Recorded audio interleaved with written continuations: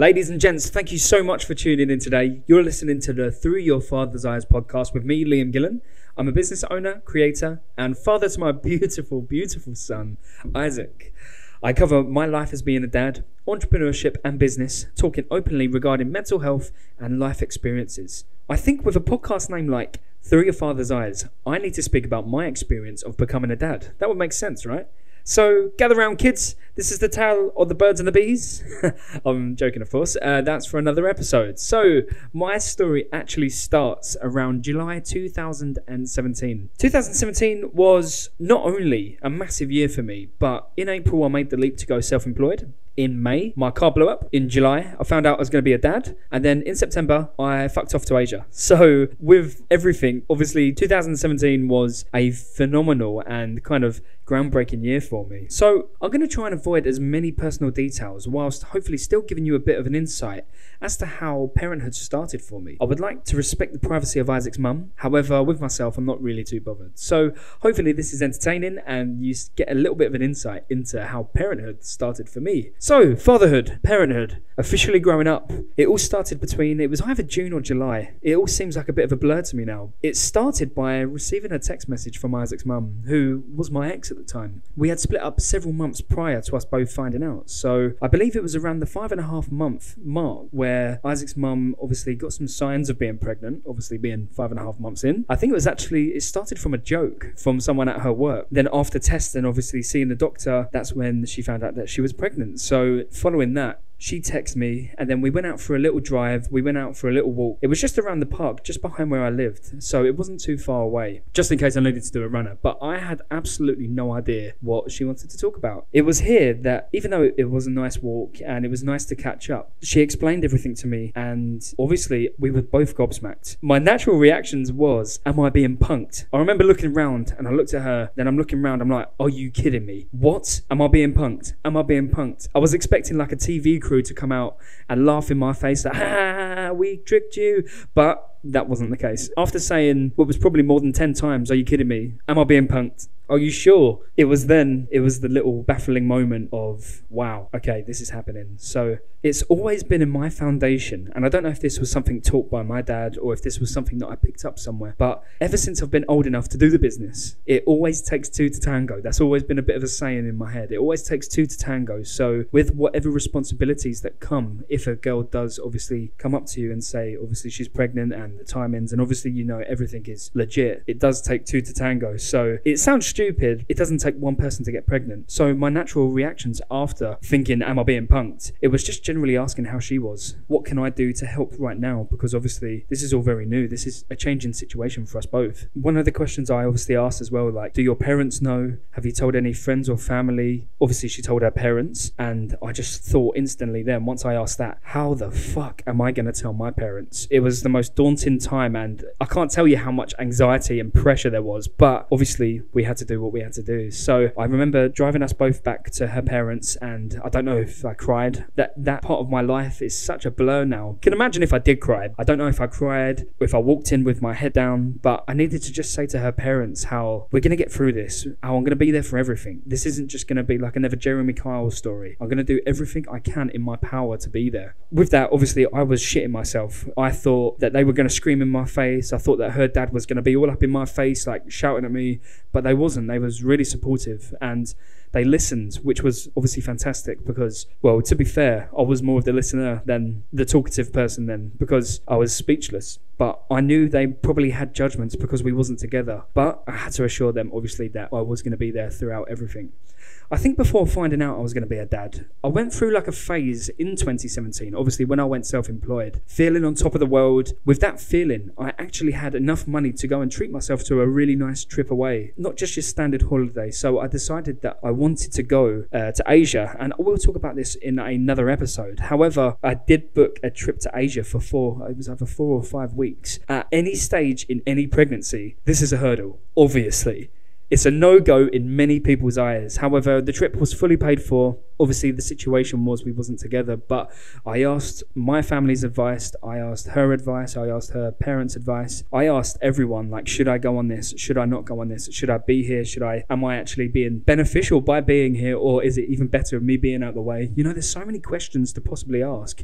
I not only needed to do this for what was right for us and the baby, and it was given advice that I needed to do what was right for myself as well, because obviously this was a once in a lifetime somewhat experience, and when you have a baby, you don't obviously have that time and that flexibility to be able to do 4 or 5 week holidays. Obviously, I'm quite lucky that I'm self-employed. However, in a normal 9 till 5, having a baby, you can't really do 4 or 5 week holidays. So following that, I went home that evening, and the holiday wasn't even a thought process then. I'm going to talk about that at another point or in another episode. I remember driving home, I was sweating. I wish I could tell you now how nerve-wracking it was, but I went home that evening and I had dinner with my mum and my sister. I think my niece was there at the time. I had to tell them. Obviously, how can I sit down? I even remember, I think we had sausage and mash. It was so vividly imprinted in my mind because I was so nervous. But sorry, I feel nervous now talking to you guys. So I told them I was going to be a dad. And I think I remember my sister shouting, saying, I fucking knew it. Because what actually happened is that she had a reading earlier on this year from, I don't know what they're called, like psychics or something like that.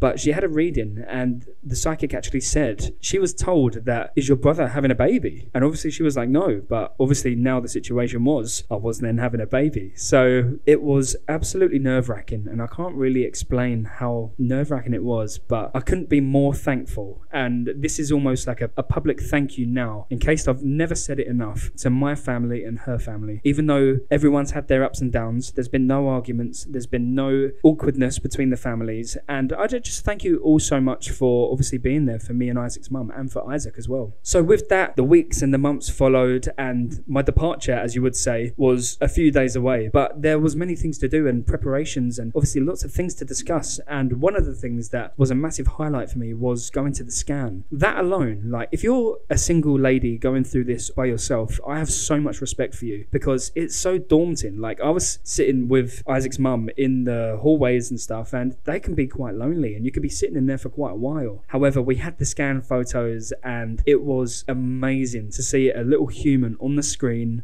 with her name obviously at the top, and just seeing like a heartbeat or a leg or the head, like a little face. It was beautiful, but we didn't want to find out the sex, because there's only so many natural surprises you can have in life, and we just thought obviously that is going to be one of like the ultimate highlights in our lives, finding out if we're going to have a little boy or if we're going to have a little girl. There was a lot of speculation. Everyone was saying, oh, because she's carrying it this kind of size, she's going to have a boy. She's carrying this size, she fancies this, she fancies that, so she's going to have a girl. It's all uncertain. So it was the best decision we ever made, I think. Well, for me, it was the best decision that I ever agreed to. So it was around the time that I was leaving for the trip, and I had made it clear to every single person that was involved in our lives that my return date is 4 weeks before the due date, but I've got enough money. If anything happens, get on the phone to me straight away. I will be on the next flight, the first flight possible. However, I've got to get back to the UK. I have the capabilities of being able to get back, because I do not want to miss the birth of my baby. I nearly said my baby boy, but my baby. I did not want to miss that. And I think that gave them obviously a lot of security, knowing that I could be back within half a day or a day. So even though I was the other side of the world, I wasn't as far away as what they probably thought I was. So anyway, my trip happened, and it was a phenomenal experience. I get back and everyone in my family's healthy. Isaac's mum's happy and healthy and in great spirits.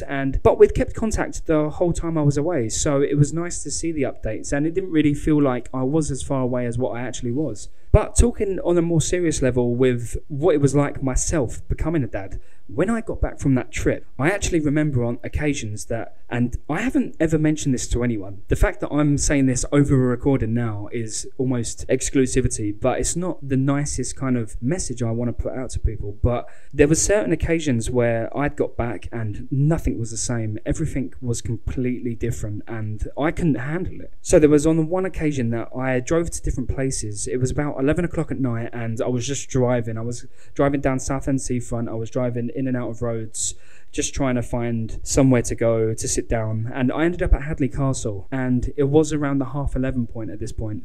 And I remember I walked up towards where the castle is with half a flask of whiskey. It was just something I had on me, and I cried. I just sat there and I cried. I couldn't even put into words what it was about. I couldn't pinpoint one thing that I was upset about. I think it was just an overwhelming feeling of feeling lost, because everything that I was used to was changing. The only things I remember from that night is crying, which sounds pathetic now, but it's just what happened. Yeah, so I was crying, I was drinking whiskey, and it was so cold. It was like late November. On another occasion, I drove to Shoebury, and if you know Shoebury, you know where the jetty is, but this is where they kind of launched the jet skis and the boats. And I just sat at the top of the hill, just where they launched the boats, in my car. And this is on another occasion, but this was probably around the same timing of 11:30 at night, and I couldn't stop looking at the skyline. I could only faintly make out the sea to the sky, and I actually remember almost hallucinating. I was actually envisioning being in Vietnam. If any of you have ever seen a Top Gear special in Vietnam, you know of a place called Ha Long Bay, and I remember looking out, seeing the not so clear definition between the sea and the sky, and it just took me to a point where we was in Vietnam, we was in Ha Long Bay, and there was a sight when we was all in this boat, and we was just going back towards the shore. We were in between these mountains, and there was this breathtaking, and I can only say it was beautiful, but this absolutely beautiful sunset. Like, you've got the mountains, you've got the sunset, you've got the really calm water. I can't explain how breathtaking it was, but the stillness of the water that night in Shoebury and the reflection of the stars, that was equally, I wouldn't say it's equally beautiful, but it just transcended me into a different headspace. And I kind of had to get out, have a little walk before I carried on driving. I didn't have my whiskey that time, which is bad. I'm going to say that before, because I'm sure someone was probably thinking that, but that's not something that's obviously on occasion. I just done it then and there. However, that was a powerful kind of experience for me. It wasn't out of a good mindset. I was actually in a very, very dark place. But you might be thinking, why do I mention this? Why was you thinking like this? Because as a man, as a male, as a figure that people look to when a family needs supporting, I needed an escape. Everything was changing beyond my control, and I literally had zero say. Finding out I was going to be a dad, I had no say in that. Like, obviously, Isaac's mum had no say in that as well, but just saying it from my perspective, I had zero say in everything that was happening. I had to accept the circumstances, but I couldn't show anyone that. How could I? Like, that would just be showing signs of weakness, which I know now is a bad thing, but at the time, I just couldn't. Sorry, I might have said that wrong, but I couldn't show signs of weakness because in my eyes, that was a bad thing. I'm only here to tell people on this podcast, through your Father's Eyes podcast, how it is from my perspective. I can't talk from anyone else's perspective, and I can't talk on behalf of anyone else. This is just really what happened for me. So after many hospital visits, and I must say the car parking fees at a hospital are an absolute joke. Like, be prepared, guys, if you're a up-and-coming parent, to have a second job coming in, because the fees of what a car park costs at a hospital is a joke. However, Isaac's mum was a few days over her due date, so we had all of her bags ready, and it was one point in the evening, I think it was around 6 o'clock, where we had to obviously rush into the hospital, and the process of giving birth started. So it was actually horrifying, guys, and I want to talk to the guys that might be listening to this, but I think we don't give ladies enough praise, because I saw a diagram or a chart, however you want to call it, but it was a size difference chart. Sorry, I can't say this maturely, but it was the different sizes a woman goes through when she's dilated. And I shit you not, 10 centimeters. 10 centimeters don't really sound like much. Like, if you think about 10 centimeters, you're like, okay, whatever that is. Oh my God, my legs were turning and clutching at 3 centimeters. Looking at these charts, it was awful. So a 10 centimeter chart, I'm absolutely scarred for life. But Isaac was born in the morning. He was born at 8:20 a.m. and it was literally just as the sun was rising. It was so beautiful. I remember looking at Isaac's nan, and we both looked at the sunrise, and it was almost a Vietnam moment again, but something equally as beautiful. More beautiful, don't judge me. Yeah, that was magical, and I screamed when he came out and I found out it was a boy. Oh my God, I can't tell you what that felt like, because as a guy, you always want that. Like, I think I would be too protective if I had a little girl. I would be almost like a horrible dad, because they're not seeing no one. They're not allowed boyfriends, but having a little man, it was incredible. But literally through all of that, seeing my son for the first time, the 10 centimeter chart still scared me, but it was nothing compared to how hard that she was squeezing my hand. That hurt, guys, but it obviously compared to that chart, I was not complaining in the slightest. Following that day, we did have members of family visit to meet my son. It was incredible, and I can't even name the room that the ladies go in afterwards, but I could just imagine it being the first stop on the way to hell. It's boiling hot, it's sweaty, bloody kids screaming all day, all night. It's impossible to sleep because it's so bloody hot in these rooms. But I think some new parents have to stay in these rooms for a little while, and we was quite fortunate that we didn't have to stay in them for too long. I think it was only just a couple of days, but I was quite fortunate that at one point I did manage to go home for a few hours, have a little cat nap, have a little shower, rush back. I might have even rushed back with some food because obviously that's the standard thing you've got to do, maybe grab a cheeky Macca's. But with that, whilst I was at home, we did have more family visit, which was lovely, and obviously just giving their support as well. And I really can't emphasize what it's like in these rooms. And if you are a single parent, and what I would envision is it not being very nice at all, because if you haven't really got any support, and if you haven't got someone that's there by your side, being in these rooms is quite unnerving, really. But I have to say, all the nurses, all the staff, and I'm not just saying this because of everything that's happened lately, the staff were amazing. And I feel for them too, because obviously they've got to work in these environments 24/7. However, the drive home with little man and Isaac's mum was terrifying. I made a sign. So in my office, I made 3 signs for my car. I stuck them in the 2 side windows and on the back window, literally in multicolours: drive slow, newborn on board. And I think I must have drove home no faster than 15 miles an hour. At the newborn stage, guys, the newborn stage is incredible. Their little cries aren't even like real cries, but they're still very much loud enough to keep you awake at night. I think I remember I done quite a lot of the night feeds to start off with. I'm not sure if that was for the first few months, but this I felt was like the least I can do, because everything that Isaac's mum had gone through, giving birth, I just was like, you know what, you deserve some sleep. Just let me do the night feeds. It's fine. As long as I can have a nap during the day, that's fine. And I was still having nightmares about that 10 centimeter chart that I saw. So you sleep as much as you want. But so many people asked, and I will say this, so many people asked, did I look down the business end? And I'm a guy, of course. I'm curious, I'm nosy, I was intrigued. And it's safe to say I don't envy what women go through. As I was saying, the newborn stage was incredible. The countless bottles that you make, the constant washing up, the unlimited supply of nappies that you need. When you go out and you forget all of the baby wipes that you've got, absolutely hysterical. Wow.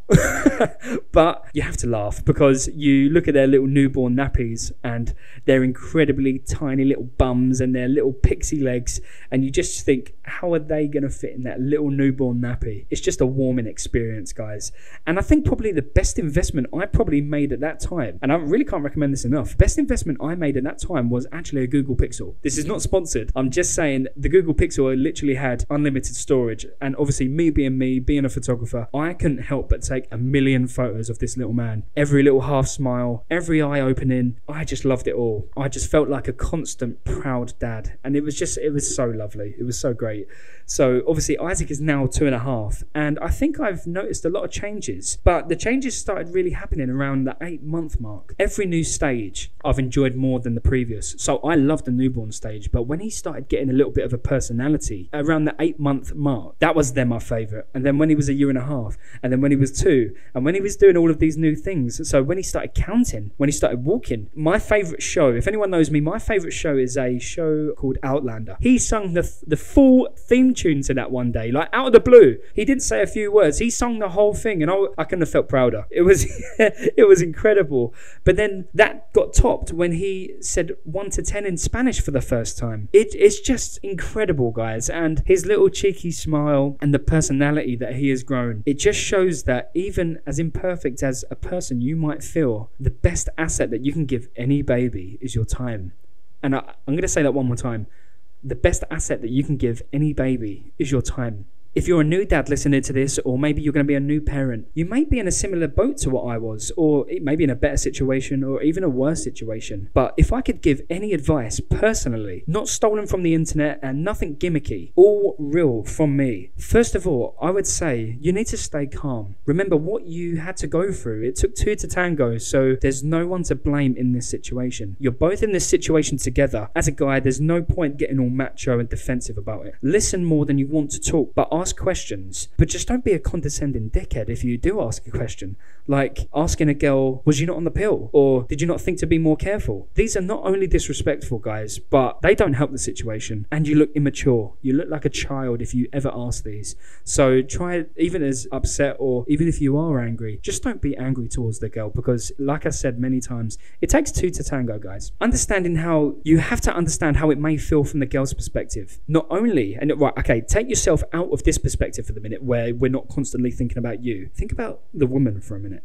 Not only is your life going to change, but her life's going to change. Her body's going to change. Her hormones are going to fluctuate all the time now. Her goals, her dream job that she might have wanted, her tits are going to change. Everything is going to change for this woman. And obviously, guys have it really easy, but you're both in this position together. And if you're at an early stage, and obviously depending on your views, you may be in a situation where it doesn't have to happen. Obviously, not promoting anything.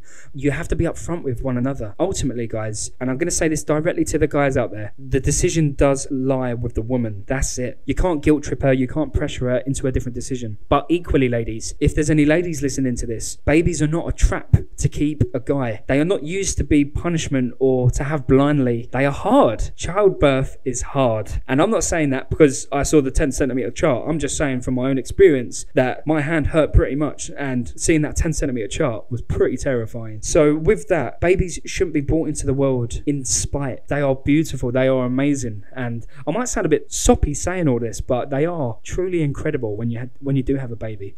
But on so many times, you do hear the odd story where there's a Looney Tune woman and she's kind of holding up a guy against his will with a baby story of some sort. Other words of advice that I would say, so I'm going to round these up into a few bullet points. So gents, you need to ultimately flick the switch as soon as you find out that parenthood is coming. Try to give your partner the support that not only that maybe you'd want, but how they want to be supported, because every woman's different. Find out what she wants, what she needs. Be there for her. Now's the time to start saving. Save as much as you can, but don't worry about trying to make £1 million business. That's not what it's all about, being a parent. But just keep working on what you do. Like, work hard, try and do a bit of overtime if you can, and cut back on silly outgoings that maybe you're spending on. Prepare to have a family. That's what I'm saying here. So keep your money in your pocket and try and build for the future. Go to the baby classes. Guys, listen to me right now. Go to the baby classes. I personally hated them. I didn't like them. You do tend to find that there's a lot of kind of somewhat snobby people that go to them. They're like, oh, my baby this and my baby that, I can feel my baby feeling this and blah blah blah. However, women do really like going, and it's very informative, and it just shows that you're committed by going. So if you can drive, make it comfortable for the girl. Take her, take a drink, take a bag if she needs a bag, whatever she needs. Obviously, just be a genuine decent guy and just be supportive if you can. So go to the baby classes. You can copy me in this instance, but obviously what I done straight off was I went to the parents' house straight away, just to reassure them that I am going to take care in the best way that I can and keep them in safe hands throughout. Obviously, my situation's maybe a little bit different to what yours might be, but just making that step by being a man, being an adult,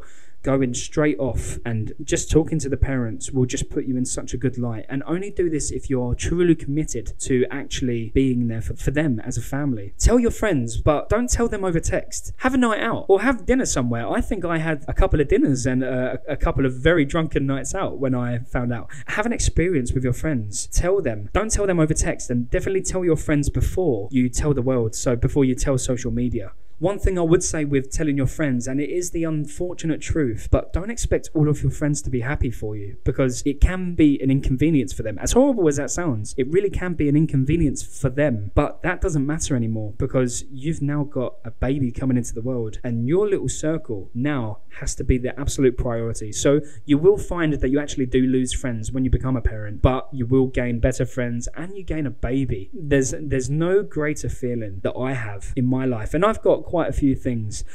I have no greater feeling but my son. The next point would be open about how you're feeling. So if you're not in the position to be able to have a baby, be vocal about it, but be respectful. Let's face it, there's no real right time to be able to have a baby. And some people, the majority of people, it is I won't say accident's the wrong word, but it is a spur on exciting moment for them. But I will truly say this, that the best parents, even some parents that I know, the best parents are the ones who battle through the storm, who do everything they can for their child, because you just can't can't put a price on how much you love them. It's incredible, guys. So sorry, the next point, I keep going off onto how much I love my son. It's just so true. So back to the bullet points. Let your family help, but don't let them take over. You and your partner, you're going to be parents.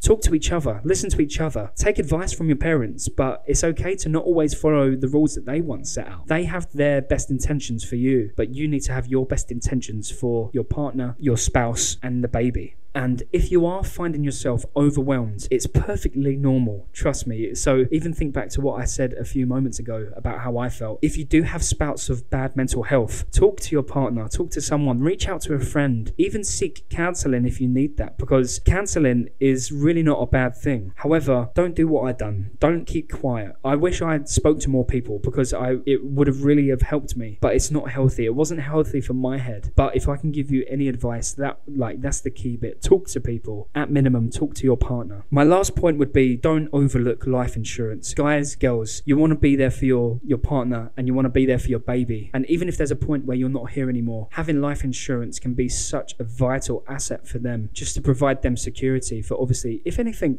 does happen. Everyone doesn't want to die, but there's roughly 250,000 people that don't wake up every day. So just take each day as it comes. And that sounded really negative, but life isn't promised. So once you have a baby in the world, don't overlook life insurance, because it could happen to anyone. I just think fundamentally, you need to understand parenthood is a partnership in every circumstance. Be that if you're married, if you're divorced, together or not together. You need to really realize, and you need to create that unity and love and respect for one another, even if you're not together. For when your baby does come into this world, there's going to be a bubble around them. I'm so blessed, and I can't shout this loud enough. I'm so blessed that Isaac has the mum that he's got, because she has done a phenomenal job since he's been born, and I just can't thank her and her family enough. I can't think of anyone else that I would want to raise my son besides her. Apart from myself, obviously, I think I'm a pretty good dad. But seriously, you just have to be appreciative, and I really am appreciative for everyone that's in our lives, because she's got a really good family, she's got really good friends, I've got really good family and friends, and it works really well. And I am a lucky one. I'm very lucky in the situation that I am in. With that, you have to gain maturity throughout this whole experience. You need to gain maturity. Maturity, I'll say that one more time, does play a vital role leading into when you're having a baby. When the baby's arriving, you need to be an adult in every circumstance. I think even if you're a young person, even if you're a teenager and you're having a baby, you need to act like an adult, guys. Trust me, when the little one is here, there's more than enough time to be able to play, pull stupid faces. Mate, the amount of toys that you can get them, and you just kind of revert back to like immature days, that's great. But during the whole process and throughout, just be an adult with the decisions that you're going to make. Because as I've said so many times in this podcast already, having a baby is a wonderful experience. And one thing I really would recommend is take as many videos, photos, log your experiences, and do like little vlog styled videos of yourself. Even invest in something like a little GoPro that fits in your pocket or fits in your bag.